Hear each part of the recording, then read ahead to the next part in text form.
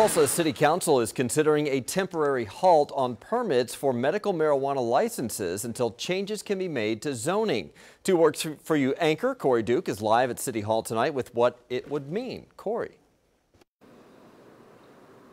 Well, Brian, the vote is expected to pass tonight by the City Council. However, several members of the public came out tonight to speak against the agenda item. Now, the moratorium of temporary halt, as you said, only applies to processing facilities and commercial growing operations.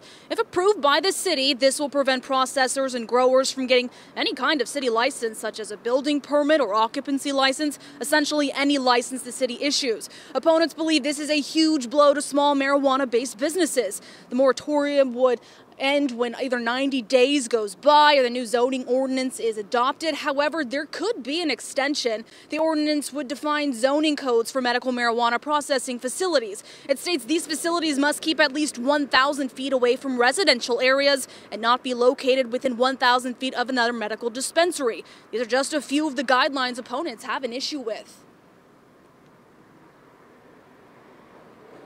They're treating all processors as if they're in one category, and they're trying to put them in commercial heavy impact zoning. So what we're looking at is we're looking at people who are using ice water to do bubble hash. We're looking at people who are using butane, which is a highly explosive chemical.